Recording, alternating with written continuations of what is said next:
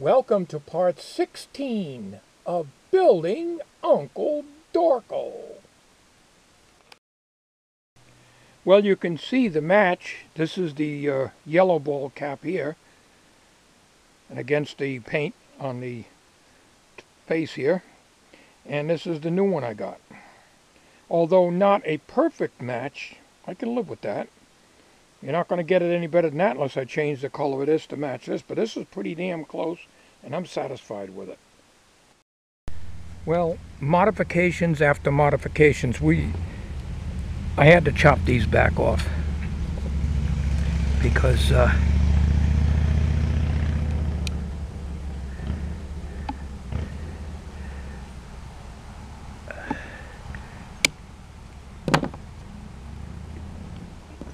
it's still pretty sturdy. I wanted to have these things come out so I can let the beard move, but I have to make the mouth and I gotta make changes here. So what I have here is the old yellow stuff. I'm going to experiment with the mouth on this before I start cutting up the proper colored ball cap material. I'm experimenting with this, and then I want to try some rubber in there for the upper lip.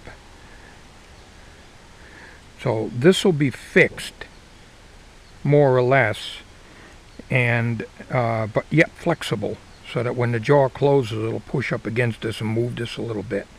But I got to get rid of these wings here. I'm afraid we won't be able to use that method. Like I say, this project is ever changing, constantly changing.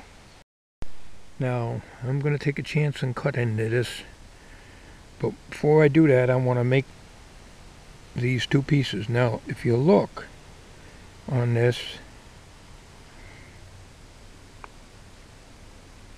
very carefully here, I don't know if I'm in focus or not, you notice how, I'm trying to hold the camera and do that, you notice that there's little cuts in these things?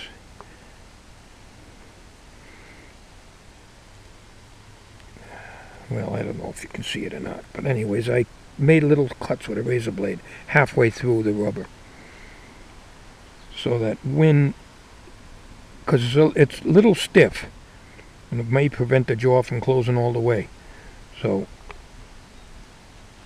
I put a little cuts in them so that they bend a little easier. Now what I'm going to do is I'm going to take, they're on a board, they're mounted on a board here. I didn't cut any of this rubber. I'm going to do is put the silicone, lay a bead of silicone under each one of these, put them like this, just a little bit separate from each other here, and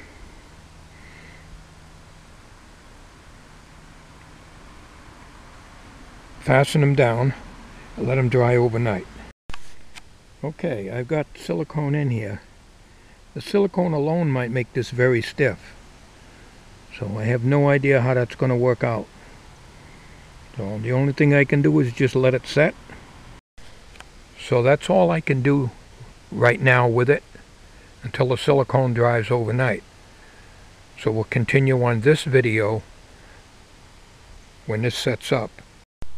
Well, ever-changing project, as I said. This turned out to be a total failure. And I got the Adam's apple. This is siliconed in here. I didn't really want to silicone it because the masking tape won't stick to it, but I have no choice. There's going to be a collar here in this area here to keep it from falling down inside the body. In other words, it'll only go down so far. But that's not my worry. The Adam's apple seems to work pretty good. I'm not going to move this now because I've got silicone right in these areas here, and I have to leave this rubber loose because otherwise it prevents the mouth from opening all the way. But I drilled holes here and tried to put that rubber hose in there and put the glue on the silicone on the rubber hose to the vinyl ball cap. Ended up ruining a piece. I've got one more good piece left.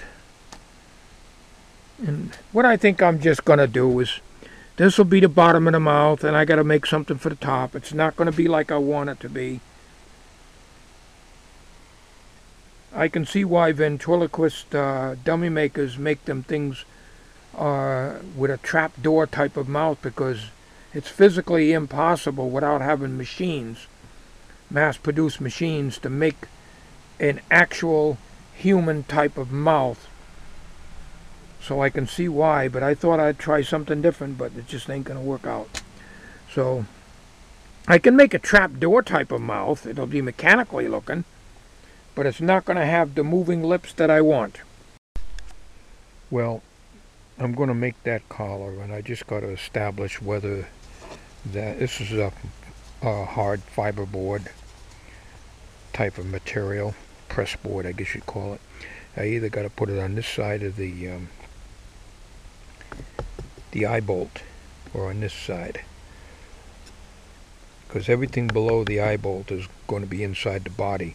So what I've got here is a piece of the fiberboard marked out. I'm going to cut it with a coping saw here, and then I got to cut it in half, have an 1.25 inch diameter hole, so that I can slip the two pieces in and then fasten them together and have a hole for this area here. Now, like I say, I can either put it on this side or this side. So this is going to be the part that's going to keep the head sitting on the neck opening in the body. So that's the way it's going to be there. The mouth,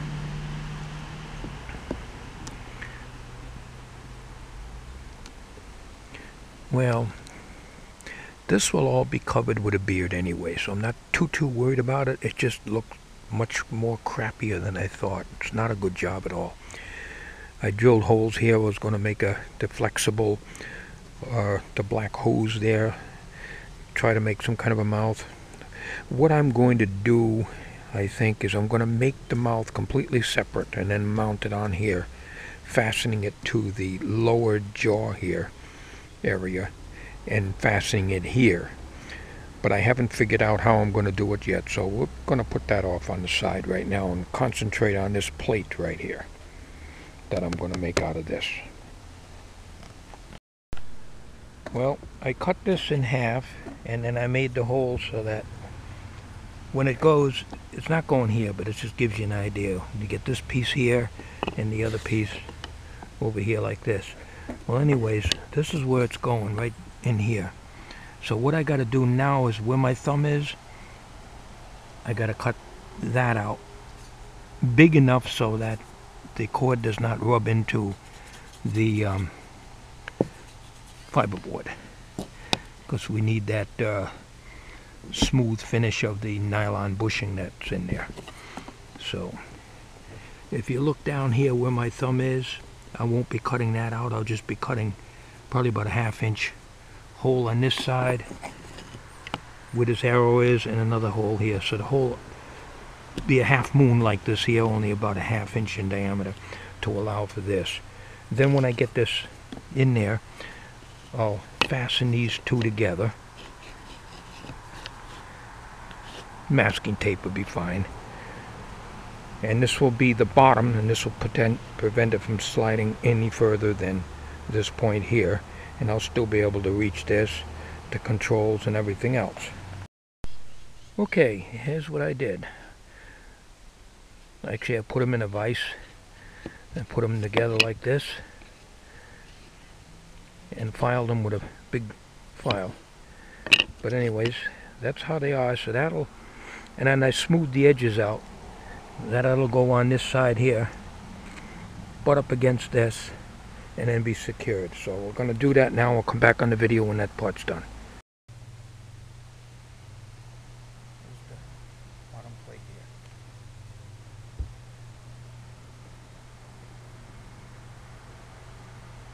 here. Now what I got to do, because this masking tape is not going to give all that much strength, I don't want to put silicone in here, because then I'll never add more masking tape in here.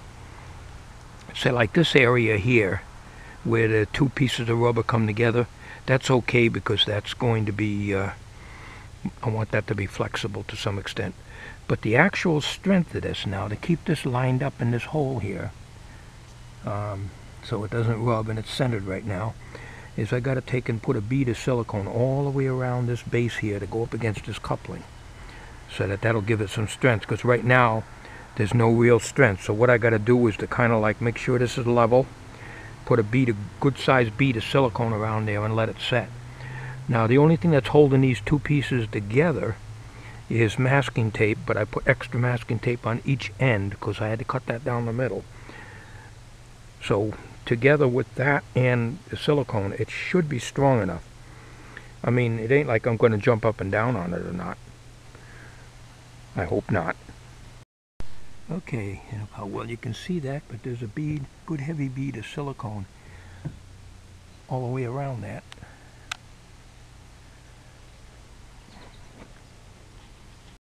And that'll have to dry overnight. So this will keep it from slipping in. It's going to probably have a hole probably about as big where my fingers are going here, because this has to be accessible naturally on the inside. The main thing is this keeps it from falling through the body, the neck area. So if I need to pull the head out, this plate will be sitting on top of the body, with with the shoulders, the neck area, and so forth. And in here, I'm going to be continuing to work on this because its wrinkle look is okay. I just need to do something about this part. I don't know if I can do anything there. Well, he's supposed to be funny looking anyways, but this will be all covered up with a beard, and the beard's going to be probably down to about here, because I need this to show. Come back on this video when this is dry. While this is drying, the silicone under here, we'll leave this alone. What I'm doing is I'm trying to make a mouth. First attempt was a complete failure, so we're going to try to make another one, and we're using cardboard, and then I'm going to use this rubber to go over it, and I got to make it real flexible. What I have to do with the cardboard is cut a lot of slits in it before putting this on it. So I'm going to make the mouth completely separate, the top and bottom of the mouth, and then mount it this way rather than try to work on this, because I can't lay this down because this silicone's got to set up for 24 hours. Otherwise I'm going to have a problem here. So what I did is I took 2 pieces of cardboard, cut slits in it so that it's got a curved to it. This will go on his face under his nose, with this flange facing on the inside of the mouth. Then I got to cut slits into here because this is going to be the upper lip here. I just can't use the rubber by itself. It has to have some kind of a form to be mounted to. So I'm going to put the rubber over here and I'm going to silicone it on here after I get this made the way I want it. This is the top part. Then there'll be another one similar to this, but it will not have this curve in it. It'll be mounted to the lower chin, that big protruding jaw that he's got will be like this, and then the rubber will go on that. So this is the top. This is the top. So what I got to do is I got to cut a lot of slots in here, and so that this can be more flexible. This is not very flexible right now. As you can see, I've got little slits in what's going to be the upper lip. This is the bottom. This is the part that goes against the face, so that this is sticking out. This is curved down, and it's also curved with the face contour, which will show up more once I mount this. I'll probably put a screw here or a screw there. I've already got the holes in it anyways. What I'm going to try to do now is to take a little piece of this, the small piece of the where I messed up on the original mouth design, and so I don't waste this material, because otherwise I'll have to go out and buy another $10 ball cap, and I don't want to do that. We're going to contact cement this on here, so we bring this around like this, so that when this is up against the body, it'll be a smooth transition, although it's going to have a mustache anyways. So I'm going to try to do that. If I mess up on this, I still got a piece big enough to make the mouth if I have to. But I got to make the mouth in two pieces, the upper lip and the lower lip. And then I'm going to mount the whole thing right onto the face. I'm not going to try to do it on the dummy itself because there's no way I'm going to be able to secure that properly and get it designed right. So I got to make it first, get the lips made, silicone the lips, and so on. So I'm going to fold that, glue it, and clamp it down now, and I'll get back in this video in a little while. Well, I got the damn contact cement on there, but it causes this damn rubber to fold up and underneath here, and it's going to really screw things up. I got it here, and I got it on this side. I got to let this set for a few minutes here, and then I can put the pieces together, and then I got to try to do the this part here, and then I'll use these clamps to hold everything together here. Okay, I got that glued, and I cut some more slots out of here so that this upper lip will be a little more flexible, because every time you add something to it, it stiffens up. I'm going to leave this way for now. What I want to do is fold it over, and then, but not all the way down like this. Maybe I will, maybe I won't, I don't know yet, because I want to put a big fat bead of silicone on the upper and the lower lips to make the actual lips. So this is against the body, the face. This will be under the nose. So this should flex, so when he opens and closes his mouth, this should move to some extent. I put a piece of cardboard here because I'm getting dirt on this thing, pieces of paint and stuff from this workbench here, and it's going to ruin the rubber here. Well, it's not going to be flexible like I thought it was going to be. By the time that dries up and everything, it's just going to be a stiff upper lip, and there's nothing I can do about it.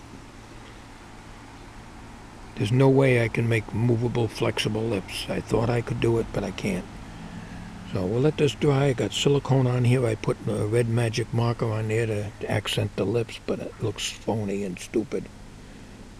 But this is my second attempt at trying to make the lips for this thing. I'm not buying another ball cap, so if this don't succeed, this is the way it's going to have to be. Now I got to make the bottom lip, but this has got to dry, and then I'll mount this, or I'll try to mount the whole thing at one shot. All depends on how this comes out.